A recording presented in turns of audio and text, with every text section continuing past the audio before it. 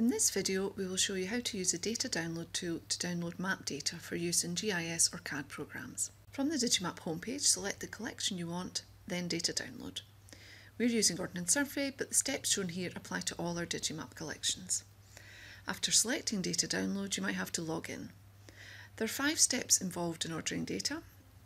You select your area of interest, select your map products, add to basket, make your format choice and other options, then request download.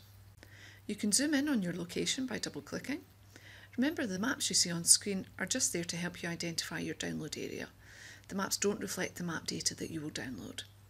There are reference grids you can switch on, again just to help you identify your area. You can select postcodes or national grid squares. You can also try the search, where you can use place names, postcodes or Ordnance Survey grid references. Let's try Cardiff. Just select a place name and the map zooms to that location. I'm going to switch off the reference grid and zoom in a bit.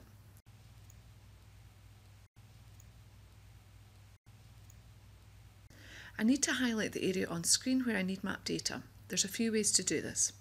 The first option is draw a rectangle.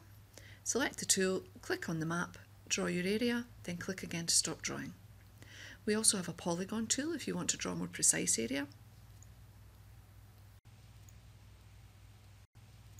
The buffer tool lets you select everything within a radius. For example, I might want data that lies within half a kilometre of this area.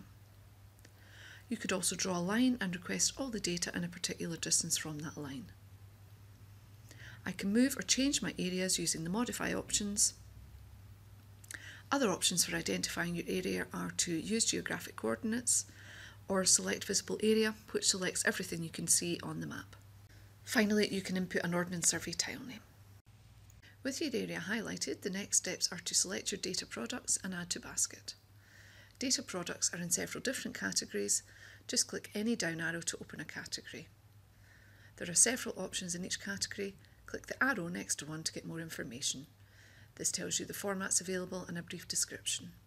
There's a detailed help page linked from each information box. Check the boxes next to any products that you want. I also want some backdrop data, so let's go into that category. Note that at the top of the Select Products area you can filter. You can select to only see products with an open data license. Or you could search, for example, for contours to reduce the products shown. The third step is to click Add to Basket.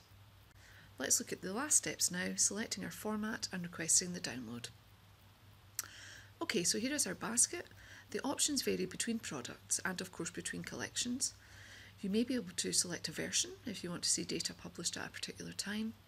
Select your format. I'm going to select DWG for my master map topography data.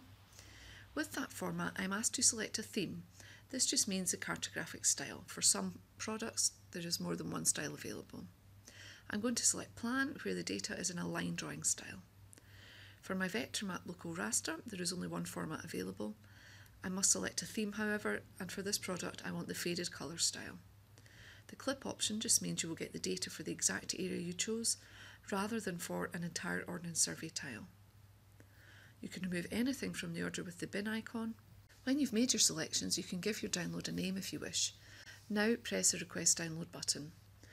You'll see a confirmation window informing you that you'll receive 2 emails. Click the download button in the second email to download your data. You will have to be logged into Digimap to click the download button. Your download folder will have a subfolder for each data product you requested. We hope this video was useful. Please contact our help desk with any questions about your use of Digimap.